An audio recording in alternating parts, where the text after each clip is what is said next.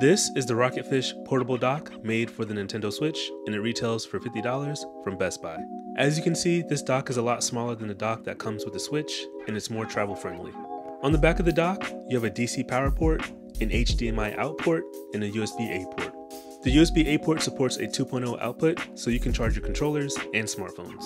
As you can see, this dock works very well, and I haven't had any issues with it. So if you're the type of person that likes to play on the Switch while it's docked, and you travel a lot, this is a good pickup.